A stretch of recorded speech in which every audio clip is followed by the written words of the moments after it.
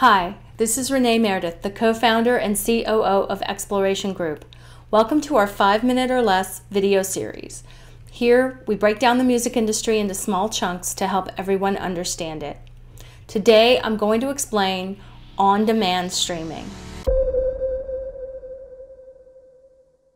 On-demand music streaming is an interactive service, meaning the user is able to listen to any song in the digital service provider's database without any restrictions on time or playback capabilities. The user can pause, skip, rewind, and create playlists, but they cannot copy the digital file.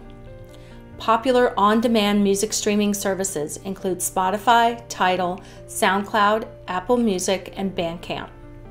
In order for a DSP to play a song, the site must obtain a performance license from all the applicable PROs in the territory their site is available.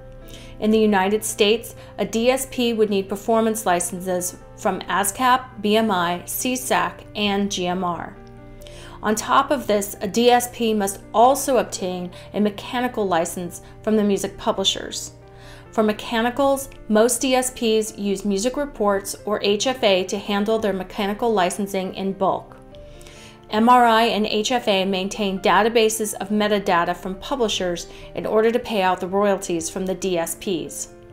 In January 2021, the MLC will take over handling the mechanical licensing for on-demand streaming. Publishers and songwriters will still be responsible for maintaining their metadata to make sure they get all of the royalties they are due. Thank you for watching our 5 minutes or less video series. If you want to learn more about on-demand streaming, you can check out the links in the description below, or you can go to exploration.io/learn. And don't forget to hit subscribe and feel free to come back every week to learn a little bit more about the music industry.